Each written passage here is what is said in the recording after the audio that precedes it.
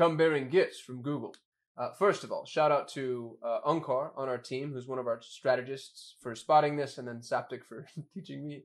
But this is actually really cool. So if you log into your Google Merchant Center account, under all products, you'll notice that now there's this little handy dandy pencil icon. And when you click on the pencil icon, Google gives us the opportunity to modify feed data directly inside of Google Merchant Center, which is going to be awesome because it's going to save you from having to create like feed rules or do any of the big fancy things that we used to have to do. You can change product data, title, brand, description, landing page, image link, additional image links. You'll notice it gives you a ton of them, which is really awesome sauce for galleries. Price, availability, quantity to sell on Google.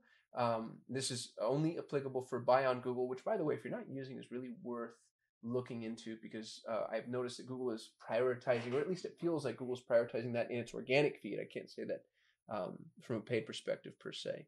Condition, color, size, gender, age group, multi-pack, multi-pass, shipping weight, tax. These are actually really helpful if you've ever run into penalization issues. Redirect, promo ID, custom label, 1, 2, 3, 4. Google funded promotion eligibility. What does that mean? Google funded promotion eligibility lets you choose if you want this product to be eligible for all or none of the promotions on Google Shopping. If your suppliers place limits on your participation in sales or promotions, choose none. Understood. All or none. Google product category and then product type. This isn't going to be helpful at all if you need to do bulk edits, obviously.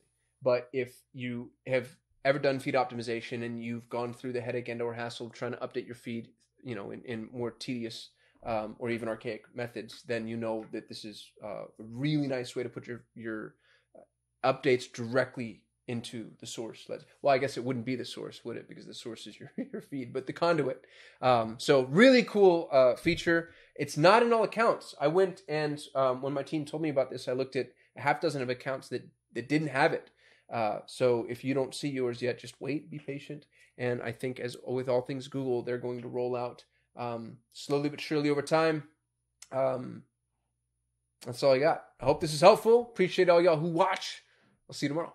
Wait, before you go, I'm constantly looking for amazing people to come join our team. So if you're passionate about Google Ads and you're passionate about customer success, please go to solate.com/apply. And we'd love to see you as a part of the Solutions 8 team.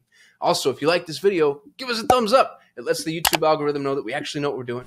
And don't forget to subscribe. We shoot a video every single day, and I don't want you to miss out on any of it. Lastly, if you have questions, comments, concerns, confessions, or you just hate my face and my voice, go ahead and hit us up in the comments. We get very little human interaction, and even the heckling is something that I kind of get a kick out of. So thank you so much for watching. Thank you for being subscribers if you're a subscriber. Don't forget to apply if you're interested in working at Solutions 8. Otherwise, I'll see you tomorrow.